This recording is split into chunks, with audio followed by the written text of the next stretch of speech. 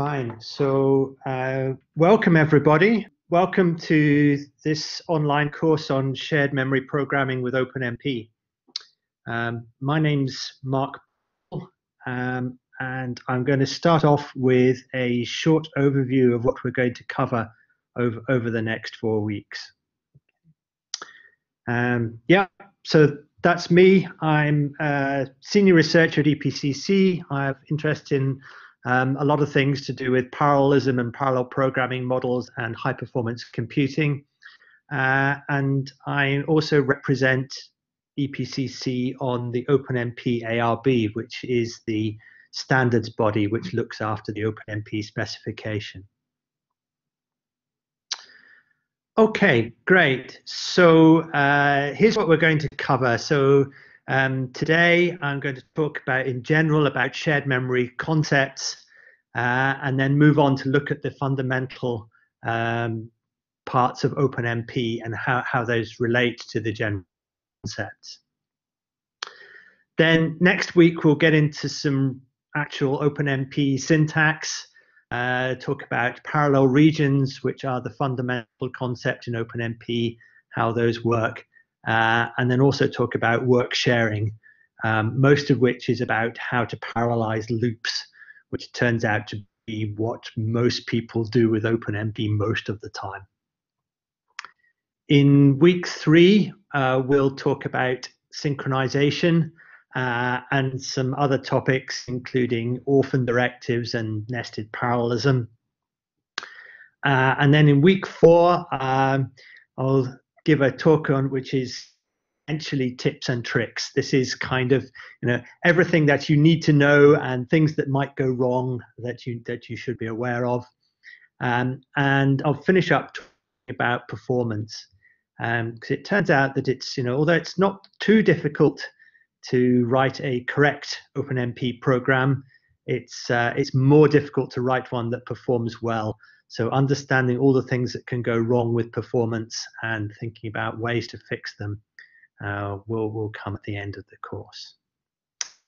Okay, so our timetable is, so we'll run from 2 p.m. to 4:30 on each Wednesday afternoon, and I'll have a 30-minute break between the 2 talks every day. Okay, so all the notes for this course and the practical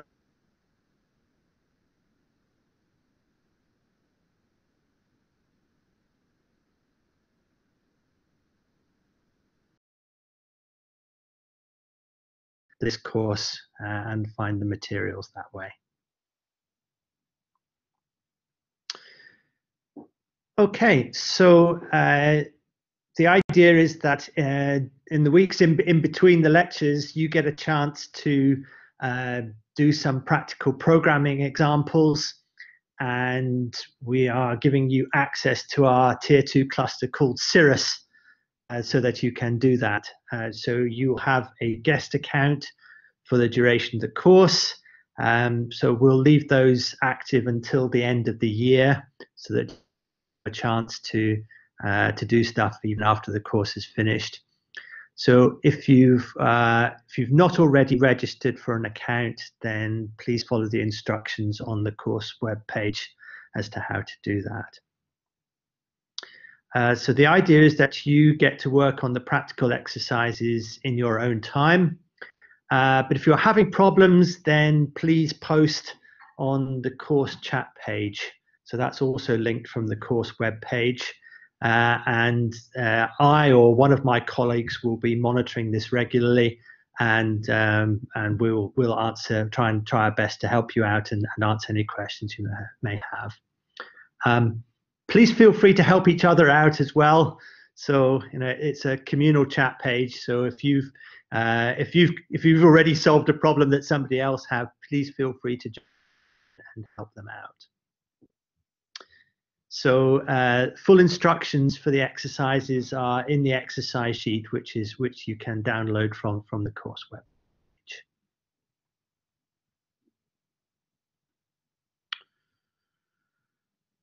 Okay, so just a bit of practical stuff. So once you've got your account on Cirrus, you can log in. So Linux and Mac users can use the SSH command from a terminal to log into Cirrus. What we recommend for Windows users is to install an application called MobaXterm, and there's some instructions on the course web page as to where to download that from and how to use that to connect to Cirrus.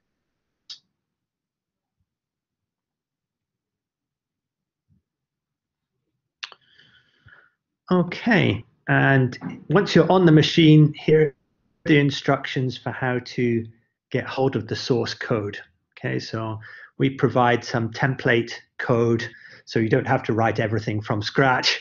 Essentially, provide the sequential code for you to parallelize.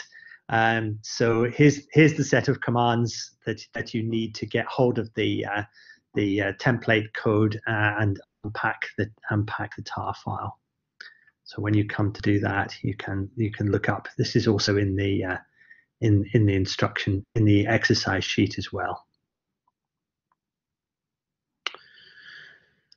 Okay, good. So that's the introduction. So what I'd like to do now is move on to the first lecture, which is looking at shared memory programming with OpenMP and covering the basic concept of shared memory.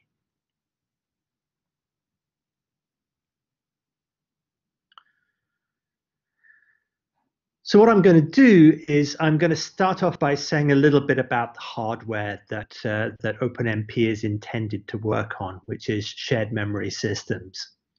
And then I'm going to go through some of the basic concepts in threaded programming. So I won't really be talking much about OpenMP specifically right now. So these concepts are applicable to essentially any threaded programming API. So that would include, other APIs like POSIX threads or C++ threads, even stuff from other languages like Java threads as well. So these are the kind of the underlying concepts that OpenMP builds on top of, but they apply to pretty much any threaded programming API. But it's helpful to have those firmly in mind before we start looking at OpenMP specifically.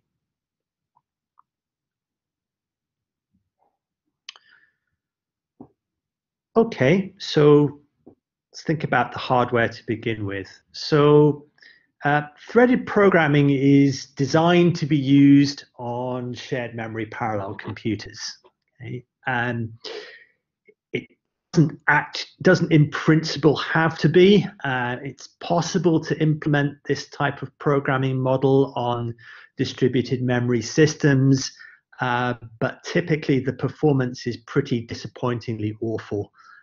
So we tend not to do that, particularly in high performance computing world where we're really care about the performance. Okay, so what do I mean by a shared memory parallel computer? So at the very basic level, so the mental model we should have is a number of processing units, so CPUs or cores, together with some memory.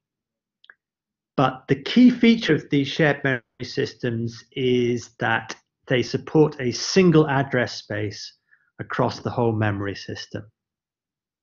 So what does that mean? That means that every CPU or core is able to read and write all the memory locations in the system. So we really have one logical memory space, and all the CPUs or cores refer to a memory location using the same address. So the conceptual model is something like this. Okay, it's we have a bunch of processors, cores, CPUs at the top here in blue, and then we have a single global memory space in red at the bottom, and these are connected together somehow, and we don't particularly care about the details of how that's done.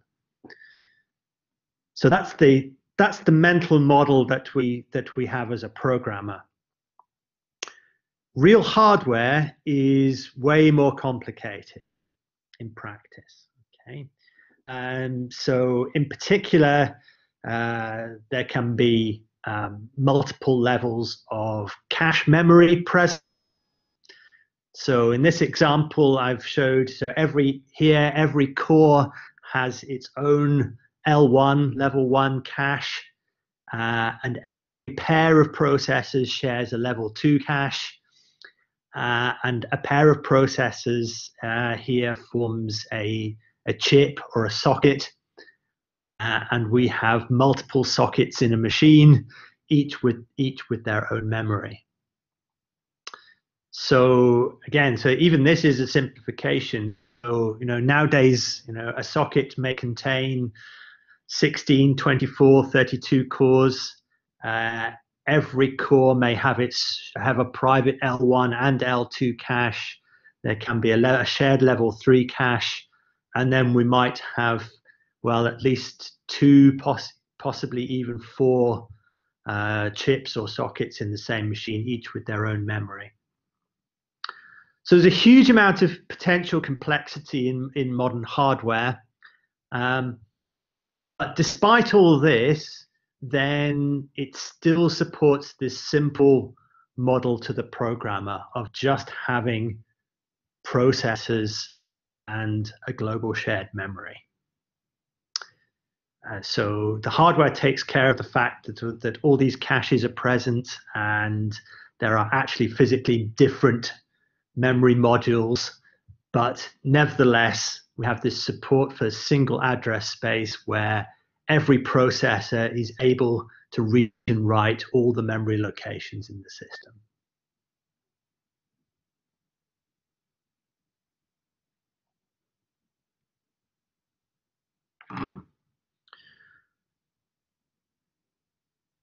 So I want to move on now and talk a bit about the programming model.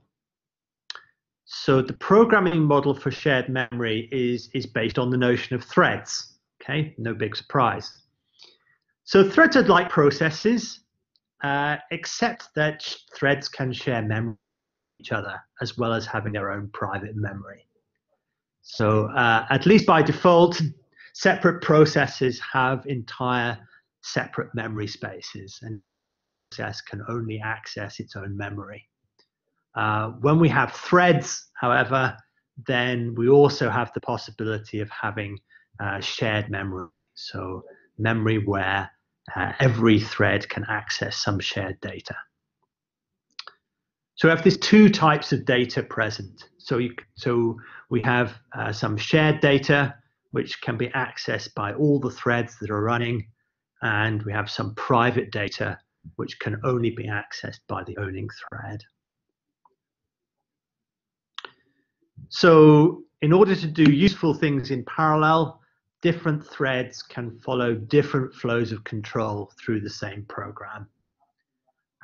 So in other words, another way of thinking about this is that every thread has its own program counter. So every thread has its own notion of which instruction to execute next. And in terms of how this maps onto the hardware, well, normally for performance reasons, we usually think about a one-to-one mapping between threads and CPU cores. There's nothing to stop us running more. Okay? So the operating system will perfectly happily allow you to run many, many more threads than you have cores on your machine, and it will attempt to timeshare between the threads and give every thread fair access to some time slices of the cores. Modern hardware also has hardware support for multiple threads per core. So this is a hardware feature which is called simultaneous multi-threading. You might also have heard it called hyper-threading, which is actually Intel's proprietary term for this feature, but that's also quite common terminology.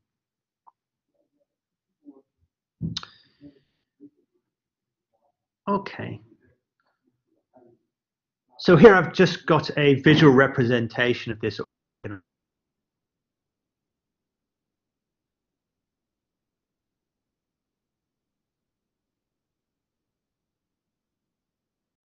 thread and a red thread. And each thread has its own program counter and its own private data, but all three threads have access to the same shared data.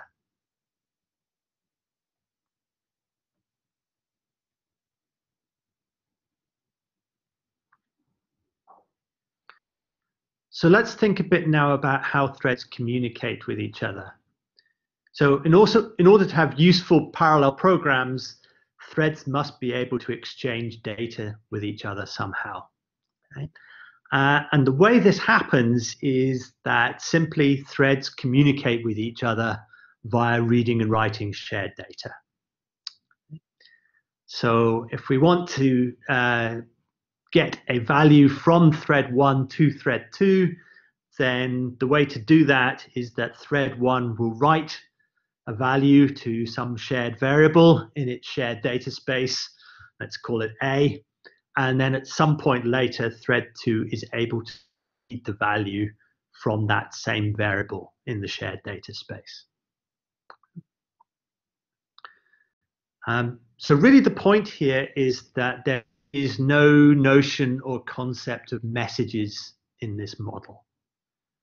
So in that respect, it's completely different to distributed memory models, message passing, or MPI, if you've ever programmed in MPI.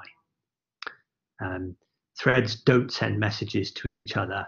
They just communicate by reading and writing to their shared data space.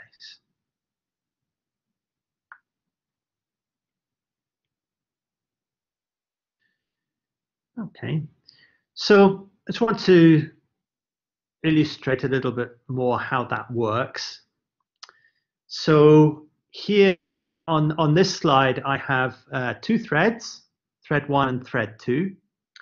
And you can see that I'm going to show a bit of program, so the statements that I execute. And then you'll see that each thread again has its own private data, and then there's some shared data down at the bottom. So how might thread 1 communicate something to thread 2? Well, thread 1 might say assign a value 23 to a variable called myA, which happens to live in its private data space. Don't worry just now about how we know it's in the private data space.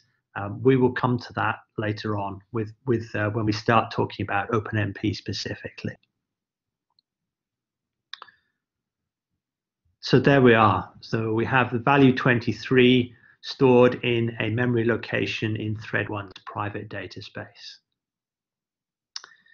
And then it might, for example, then copy that value into a variable called A, which happens to live in the shared data space. So now we have also the value of 23 stored in the shared data area.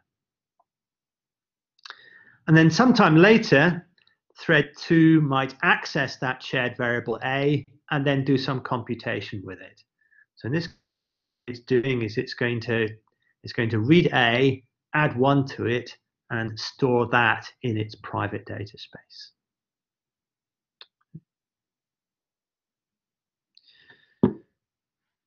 So you can see here quite clearly now that the variables called myA, because they live in the private data space of each thread, every thread has its own copy of that data, and the values of those variables may be different, as they are in this case.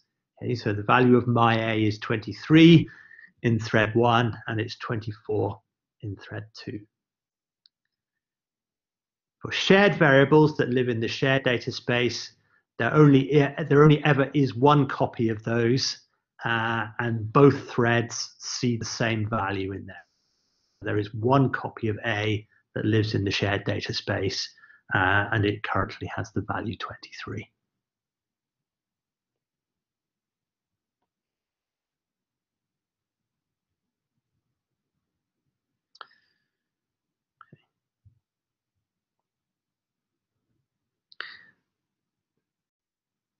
What I kind of glossed over in that last little example is how does thread 2 know that it must wait for thread 1 to write the value to A before it reads it.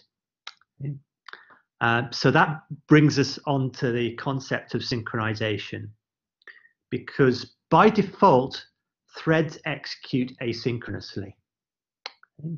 So every thread just carries on executing its own sequence of instructions, just proceeds through the program instructions completely independently of what other threads are doing. Okay, so most of the time, nothing about what other threads are doing.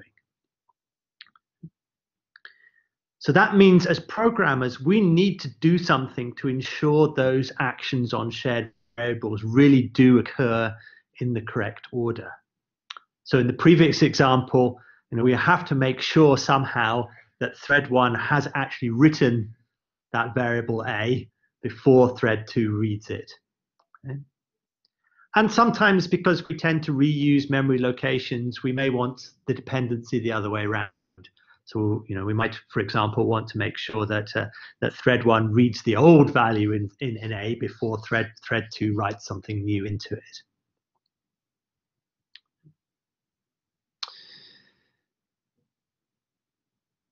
The other really important thing to note here is that if a thread makes an update to a shared variable, so for example, it executes a piece of code like A equals A plus 1, where A is a variable, then those updates are not atomic. So what does that mean?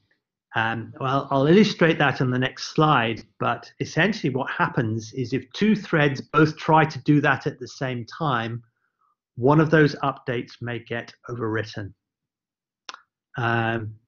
This is an example of what in threaded programming we call a race condition. Okay? So if two threads try to access a shared variable without any synchronization, and at least one of those accesses is a write access, then we have a problem.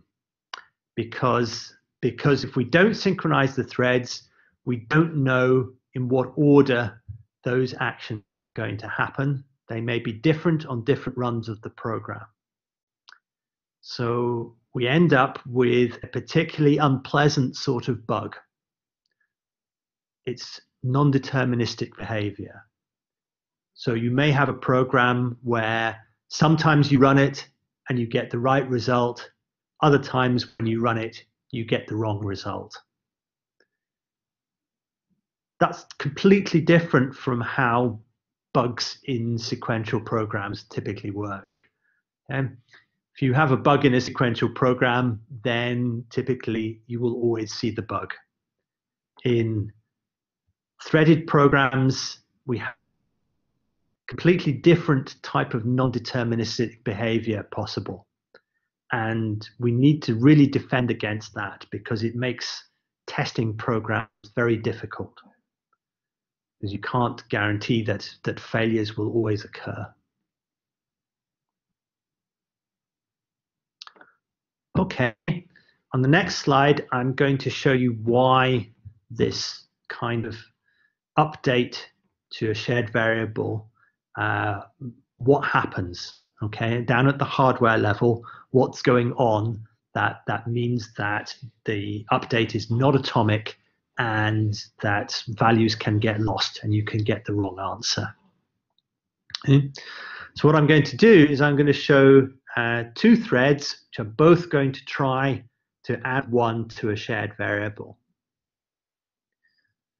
So the thing to realize here is that although that's a single statement in your source code, by the time that's been compiled down to assembly code, there's at least 3 different operations going on here. So first of all, A has to be loaded from main memory, and it will be typically stored in a register in the CPU. Then the addition happens, and the result of the addition is also stored in a register. And then finally, the new value will be stored back into main memory. So although this looks like a single, and it is a single line of source code, there will be at least 3 assembly instructions going on there. Okay. So now let's think about what can happen here. Okay. So although this looks very like the previous diagram, I'm now thinking really about what's going on in the hardware here. So I'm going to show for every thread the sequence of instructions, the load, the add, and the store. And then we're going to show what gets stored in the CPU registers and what gets stored in memory. Okay. So suppose we start off and we have a value 10 stored in the variable in main memory. Okay. And we're going to try to get both threads to add 1 to it. So, okay, remember that executing asynchronously. So this is one of many possible orders in which these instructions may happen in time. So first thing that happens is thread 1 will load A into its CPU registers. Now thread 2 also loads A into its register. Then thread 1 does the addition. So it has the value 11 in the register. Thread 2 also does the addition. It also has the value 11. Okay. And now you can possibly start to see what's going to go wrong here. Thread 1 does the store memory. So the value in memory is now 11. And finally, thread 2 stores its value back into memory. Okay. Oh dear. So what happened? So we started off with the value 10. Both threads tried to add 1 to it, but instead of ending up with the result of 12, which is what we would have liked, we ended up with the value of 11.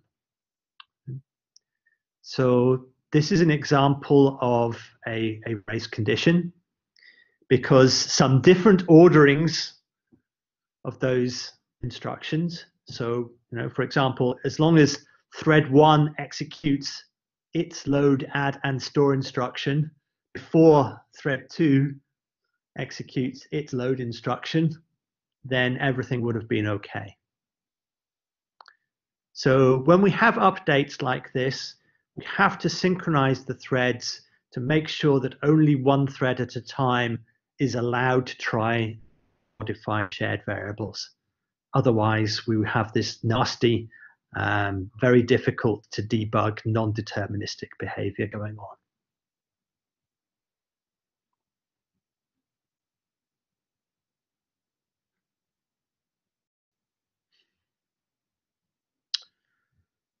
Okay, so the next concept I want to introduce you is to the notion of tasks. So a task is just a piece of computation which can be executed independently of other tasks. So essentially, this is what we're trying to do when we want to write parallel programs, is to try and identify tasks, is to try and split our computation up into pieces which can be executed independently of each other. Now, in principle, what we could do is to create a new thread to execute every task. But in practice, this can be too expensive, because actually creating threads, asking the operating system to create a new thread for you, is relatively an expensive operation. So if we have large numbers of small tasks, then doing stuff that way isn't going to work very well. So what we can instead is we can essentially get tasks to be executed by a pre-existing pool of threads. So what we will do is that at the beginning of the program, we will create some threads. And again, because of this, the cost of creating and running threads and swapping threads between cores, what we will normally do is create a number of threads that is matched to the hardware resources. Okay? So that might be one thread per core or one thread per hyperthread. So once we have some existing threads, tasks are submitted to the pool, and some thread in the pool will execute that task, and some point in the future we will have some guarantee that that task will be completed. So this is a way of essentially decoupling the decomposition of our computation from the actual threads which are executing it.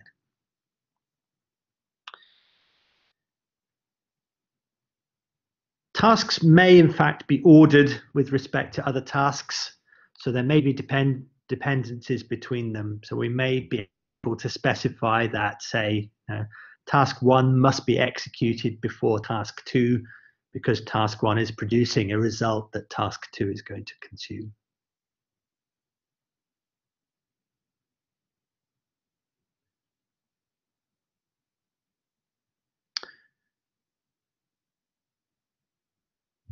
The next idea I want to talk about is parallel loops. And this is because, especially in scientific computing, we find that loops are the main source of parallelism in many applications. And they're not the only potential source of parallelism, but they're by far the most common one. And the concept here is really very simple, because if the iterations of a loop are independent, so in other words, they can be done in any order without affecting the result of the program, then what we can do is share out the iterations of the loop between different threads.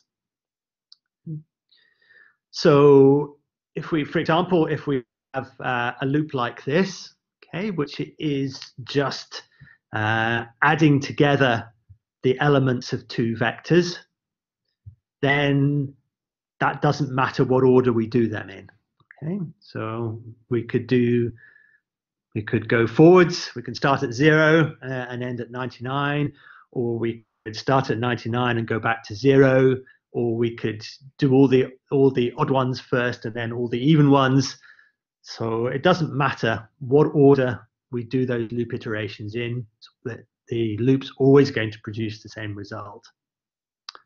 So if that's the case, what we can do is we can share those iterations out between threads. So for example, here we might say, okay, let's do something totally simple. We'll do the first 50 iterations on one thread and the second 50 iterations on the other thread. In practice, actually, this example really won't work. 100 additions like that is way too small to be worth parallelizing, but you get the idea. So one way of looking at that is that we can think of a loop iteration, or maybe a set of loop iterations, as a task. They form an independent chunk of computation which we can assign to a thread.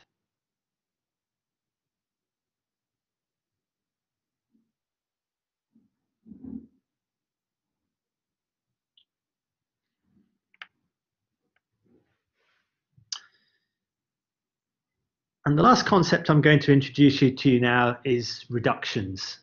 So A reduction is a computation that produces a single value from mathematically associative operations like addition, multiplication, maximum, minimum, logical and, logical or. By far the most common use case is addition. So, we very often have codes like this. So where we want to say form the sum of the elements in a vector. So this code just assigns an initial value to B, which is 0, and it loops over the elements of A and forms the sum of those values.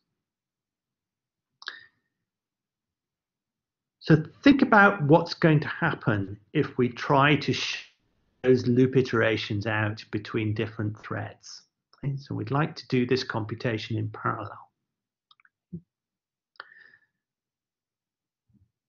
If we simply do this and have B as a shared variable, then we have a problem because we have precisely the type of unsynchronized update to a shared variable from multiple threads, which I walked you through before. So if we simply try to let threads loose and do unsynchronized updates to B, then we'll have a non-deterministic program which will sometimes produce the wrong answer. However, if we try to fix that by allowing only one thread at a time to update B, then we'll get the right answer, but we'll have removed all the parallelism. So, and in fact, the overheads of doing the synchronization will mean that it will run actually slower on multiple threads than the original code ran on a single thread. So that's also no good. So the solution here is pretty, again, it's a pretty obvious thing to do. What we can get is each thread to accumulate its a partial sum in its own private copy of B, and then these copies are reduced together, so for addition, added together at the end to produce the final result. In which case, provided the number of operations is much larger than the number of threads, so what I want you to have in mind here is, say, n equals 1,000,000, and we have 16 threads. So the number of additions is several orders of magnitude bigger than the number of threads. Then almost all those additions can be executed in parallel with threads accumulating into their own private copy of B. And then we have a small number of synchronized additions to do at the end to take those partial sums and form the final result that we need.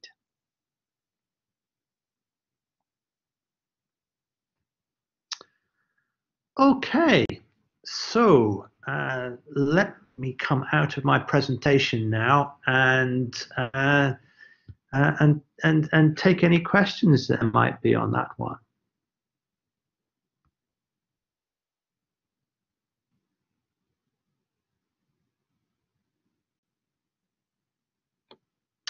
Okay, so if there's no questions just for now, then that's the end of the first lecture for today. So I will recommence at 3:30 as promised.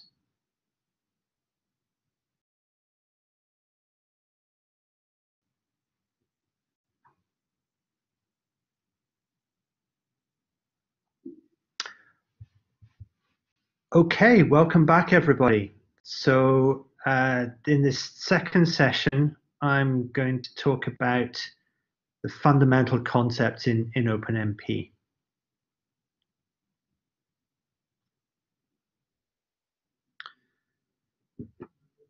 So I'm going to go over the basic concepts that underpin OpenMP. Then I'll say a little bit about the history of where OpenMP came from, and then cover some of the practical aspects of compiling and running OpenMP programs to allow you to get started on the practical exercises.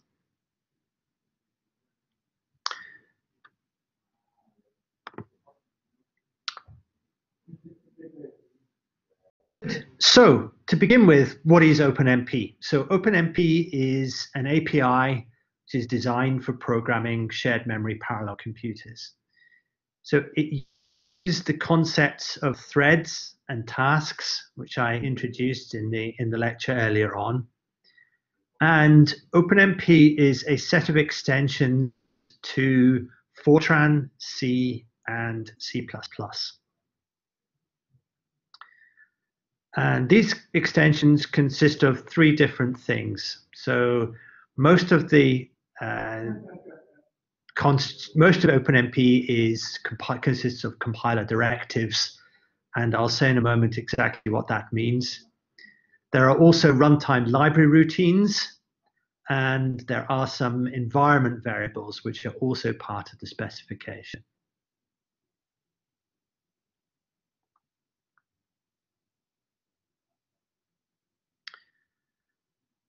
So what's a directive? A directive is a special line of source code with meaning only to certain compilers. And a directive is distinguished by what's called a sentinel at the start of a line.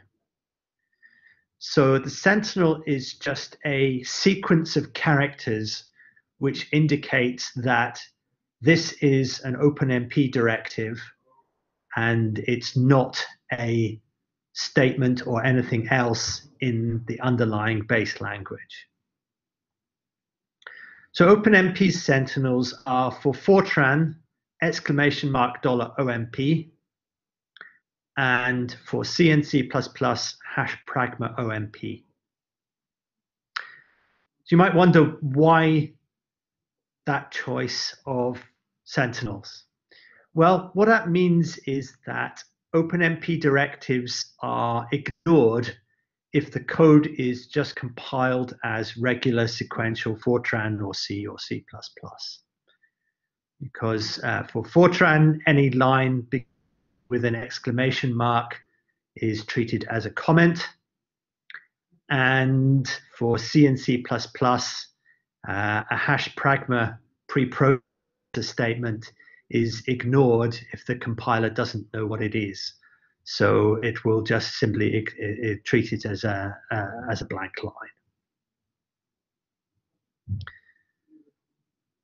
What's the point of this? Well, it's intended to help in the software engineering process because it helps us as programmers write a single base of source code which can function correctly as both an OpenMP parallel program and a plain old Fortran C or C++ sequential program as well. And that's quite useful because it stops us having to maintain separate versions of the code for sequential or parallel execution. And that can be very useful. And this feature on its own does not guarantee that property, but it helps. And so I obviously also have calls to the runtime library. Then we also need to take care of that as well. And it's also possible to write OpenMP programs that if you try to compile them without OpenMP simply will not execute correctly. So it's no guarantee, but it's a feature which supports this idea that you can write programs that function both as sequential programs and as OpenMP parallel programs.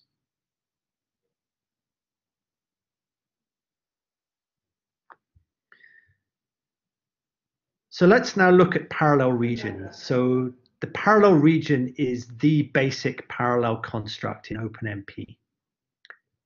So a parallel region defines a section of a program. And what happens is when an OpenMP program starts executing, it begins execution on a single thread, which we call the master thread. So it behaves just like a normal sequential executable until it gets to the point where the first parallel region is encountered in the code. At that point, at least logically, what happens is the master thread then creates what we call a team of threads. So the master thread creates some additional threads, and then every thread, including the master, will execute the statements which are inside the parallel region. So this is what's called a fork join model of parallelism. If you've heard of that before, that's great. That's what OpenMP is. If you've not heard of that before, don't worry. It's just a piece of terminology that that indicates that this style of parallelism, where we start executing on a single thread, we then create a team of threads, and then we go back to sequential execution again. So that's the model that OpenMP uses. So every thread executes the statements which are inside the parallel region. And then when we get to the end of the parallel region, the master thread waits for the other threads to finish that piece of code. And then it continues on its own back in sequential mode again, executing the next statements in the program. And we can repeat this process as many times as we like within the lifetime of an OpenMP program. So we may be constantly swapping back and forth between sequential execution on the master thread and parallel execution inside parallel regions.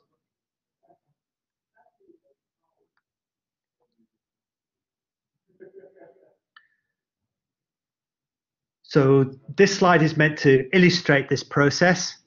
So on the left-hand side here, we essentially have time running from top to bottom. And on the right-hand side, okay, I'm giving you some sneak preview of some syntax. So we have the structure of an OpenMP program in Fortran on the left and in C on the right. So when the program starts executing, it starts off on the master thread, executing on its own, just like a sequential executable. And that's what we call the sequential part of the program. So when we get to the first parallel region, so in Fortran, that's the piece of code between the parallel and end parallel directives. In C, it's the block of code in curly braces that follows the parallel directive.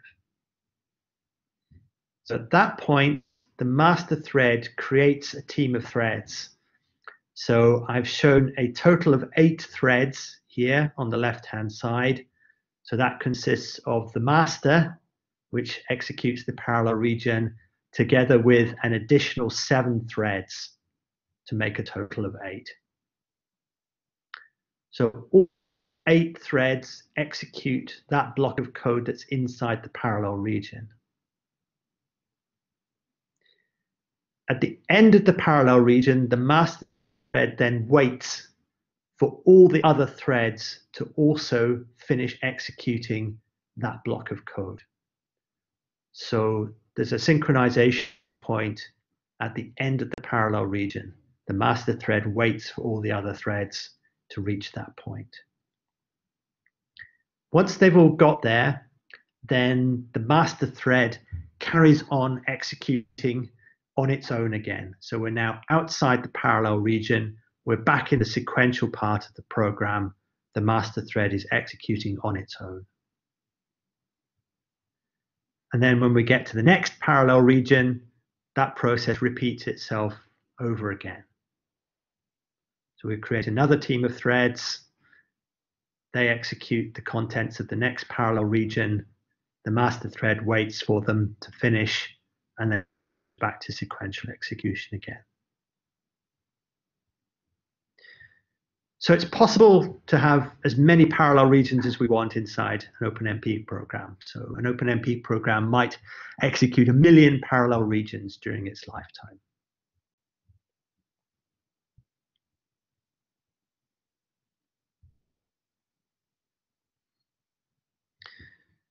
So I talked in the first lecture about shared and private data. So how does that work in OpenMP? Well, when we're inside a parallel region, the variables that are accessed can either be shared or private. And that works kind of how you expect. So all threads see the same copy of shared variables. Okay? So there's one, for a shared variable, there's one copy, and all threads see that copy. And all threads are able to read or write those shared variables. Each thread has its own copy of private variables, and these are invisible to other threads. So a private variable can only be read or written by its own thread.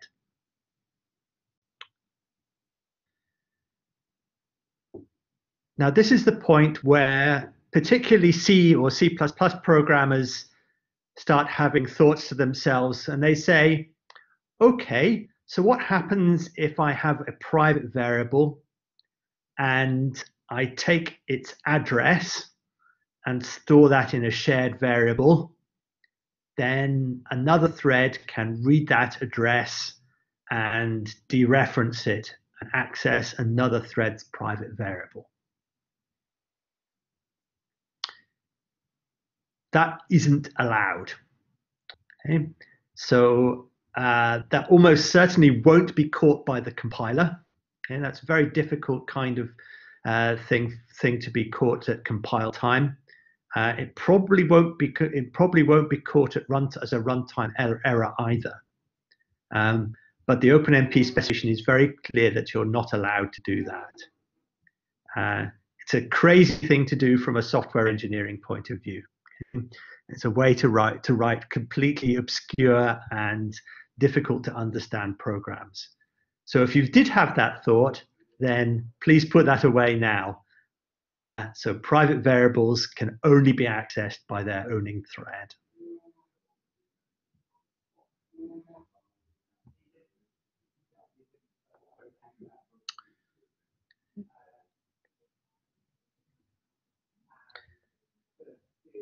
In the first lecture, I stressed the importance of synchronization. So in order to make sure that threads do access shared variables in the right order, and that we avoid this problem of having race conditions where threads have unordered accesses to shared variables, and one of those accesses, or more than one of those accesses, is a write access, in which case we might have undetermined or non-deterministic behavior. So the main synchronization concepts that OpenMP uses are these. Okay? The first of them is a barrier. And this is a full synchronization point between all the threads in the program. So all threads must arrive at a barrier before any thread can proceed past it. Okay? And we typically use this for delimiting different phases of the computation. So what we do is every thread does some computation where every thread is accessing different shared variables. We can then have a barrier synchronization point. So we know that all threads have reached the same point in the program. And then beyond that, then it's safe for them to access variables which were written by other threads before the barrier.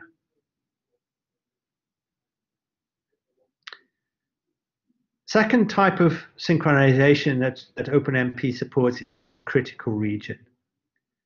So this is a section of code which only one thread at a time can enter. And that's exactly what we need to avoid the update problem, which I talked about earlier. So this can be used if we really do want threads to modify shared variables. We put that modification inside a critical region. That makes sure that only one thread at a time can update a shared variable. And that means that the problem of unsynchronized concurrent updates is avoided.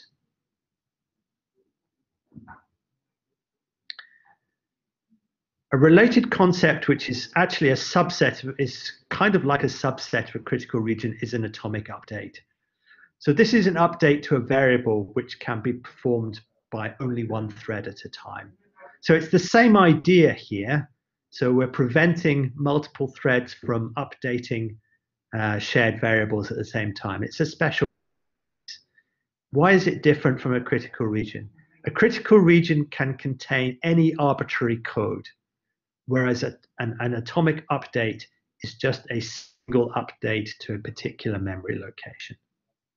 And in week 3, we will take an in-depth look at this type of synchronization and how critical regions and atomic updates are different.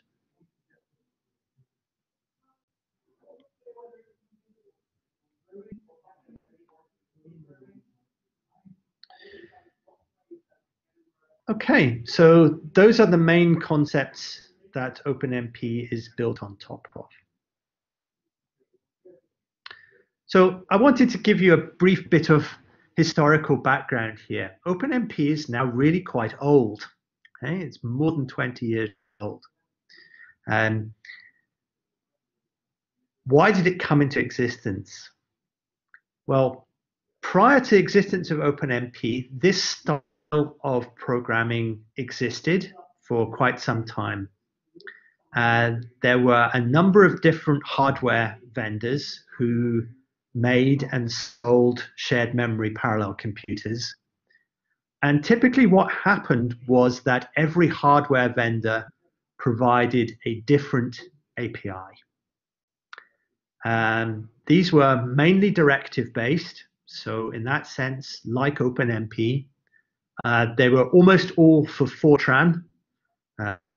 So there wasn't this type of support for C programs at the time. So if you wanted to do shared memory parallelism with C or C++, then typically you had to use a library like POSIX threads. So what this meant that it was hard to write portable code. You had to introduce a different set of directives for every machine and for every compiler that you wanted to run your code on, which was awkward.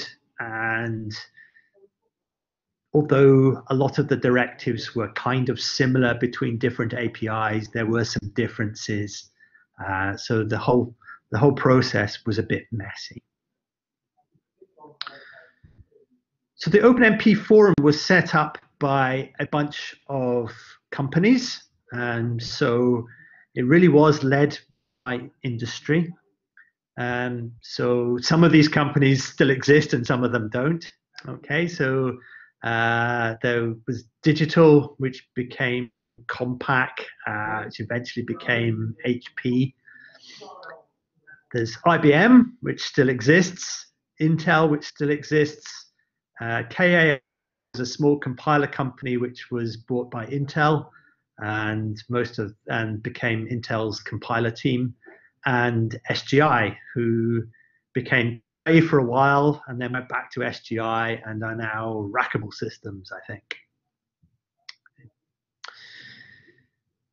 So from that initial group of companies, the OpenMP forum, whose proper name is the ARB, or Architecture Review Board, now includes almost 30 different organizations.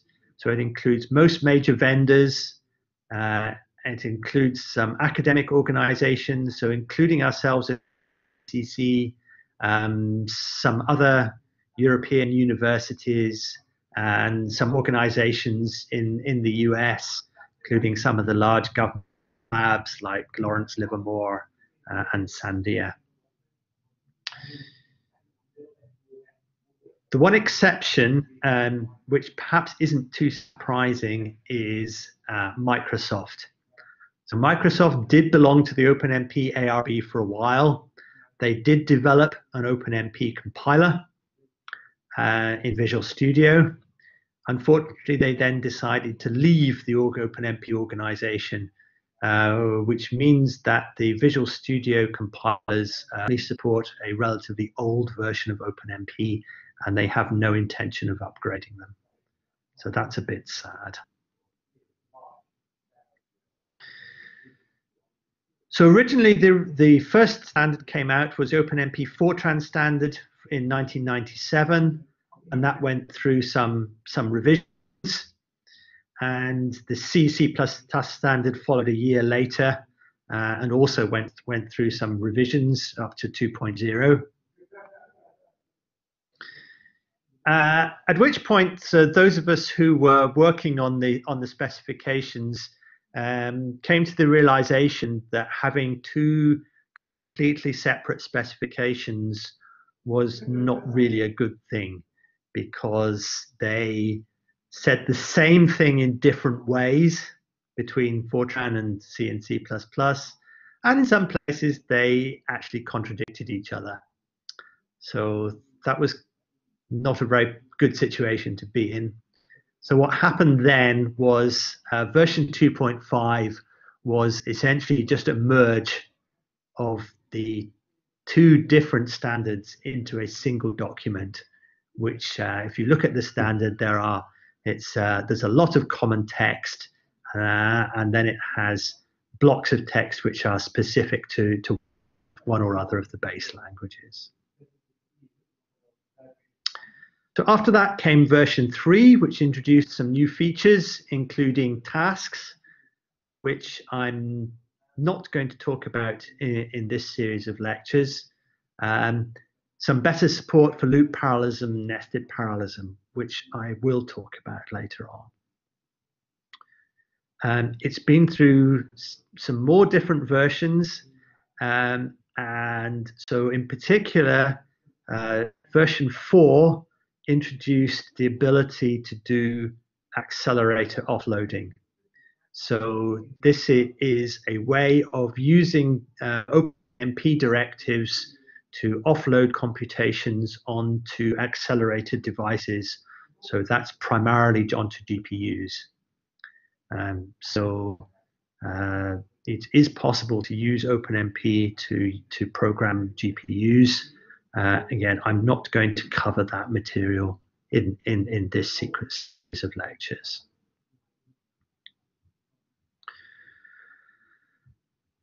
So typically what you'll find in most compilers these days is either version 4 or 4.5. Most of them are 4.5, but the support for accelerator offloading is quite patchy.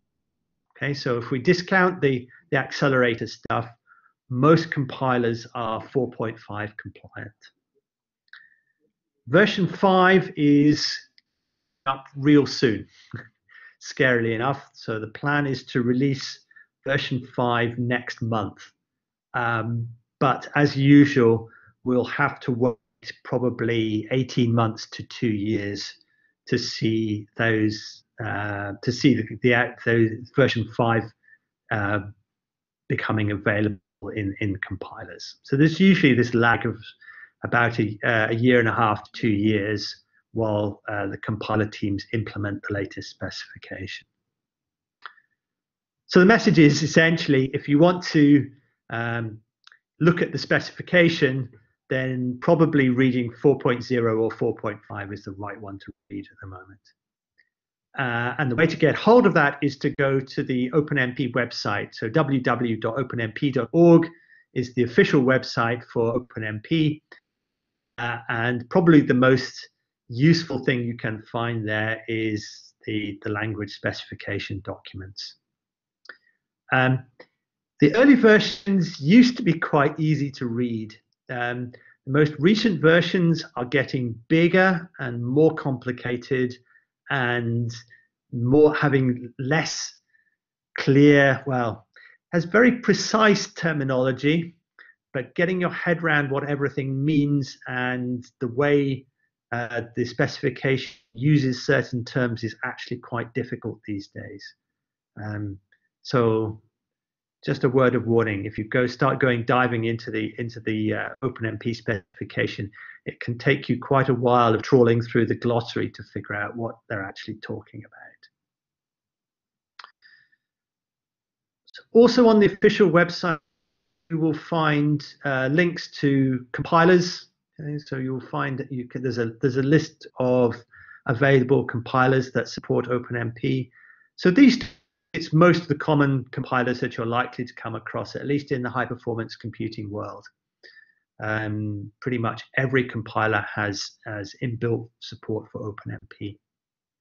So I mentioned the exception of Microsoft. So Microsoft has never developed the their compilers beyond version 2.0. So there is some stuff in there, but things like tasks and a bunch of other more recent features are missing from Microsoft's compilers. If you're working in a different world, if you're working with embedded processors and in that kind of space, then the compiler support is a good deal more patchy. But for sort of HPC type applications, the sort of processors and chips we work with, typically the compilers all have OpenMP built into them. Okay. If you're a fan of textbooks, the good news is yes, there are two textbooks which cover pretty much most of OpenMP. So the way this works is there's the original book, which is the first one here, using OpenMP, portable shared memory parallel programming, features up to version 2.5, and then the second book covers more recent features. So it covers features that are added from 3.0 onwards. Okay, so in fact, pretty much everything that I'm talking about in this sequence of lectures is covered by the first book, if you're interested in getting hold of a textbook.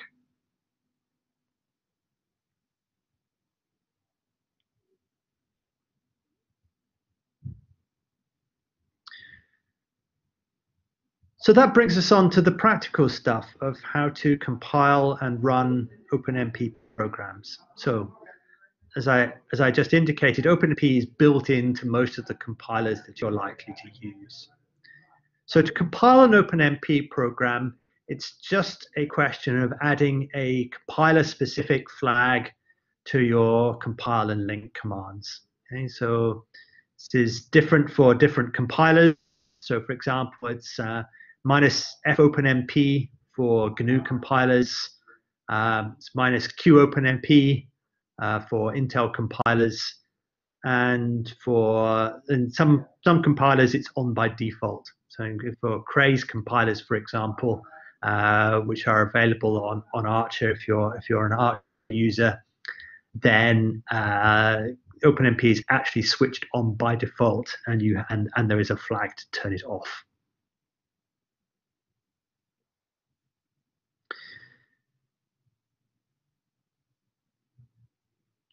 The next thing you need to know is how to run OpenMP programs. But before we run an OpenMP program, what we have to do is to decide how many threads we want the program to use. And there are several ways of doing this, but by far the common and convenient way is to do this at runtime, at compile time. And this is done by setting an environment variable called OMP_num_threads. So the name of that environment variable is defined by the specification. So that is the same across all compilers. So the compiler flag to get the compiler to recognize the OpenMP directives is not standardized. The environment variable to tell the runtime how many threads you want to actually use, that is a standard thing. So what we do is we set that before we run the program. So for example, if we're in bash shell, we might issue the command export OMP num threads equals 4. And then we can just run in the same way you would run a sequential program. So just by typing the name of the executor. So in this respect, OpenMP is different from APIs like MPI, where you need a special launcher program to start an MPI program running. For OpenMP programs, you just run them the same way as you would run a sequential program.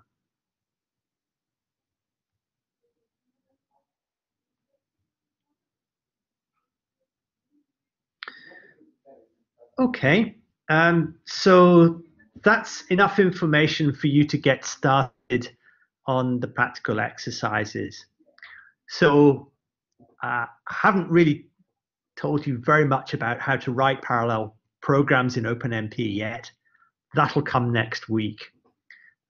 So between now and then, what it would be, what you might like to do is just make sure that you're able to onto Cirrus, get hold of the template source code, and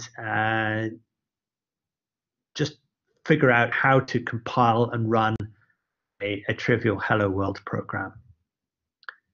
So what you can do is compile it and run it, and then you can experiment. Say you use the environment OpenMP numthreads environment variable to change the number of threads.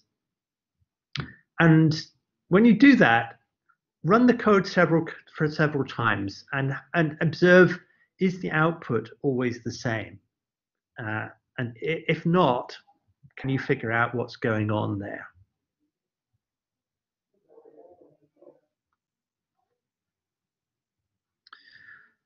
Okay, that's great. So that's the end of this lecture.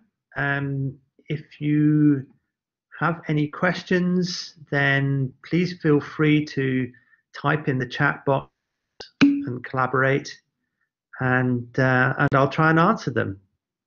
So otherwise, good luck with the practical exercises. If you have any problems, please post on the chat page. I'll be looking at that and trying to answer all your questions.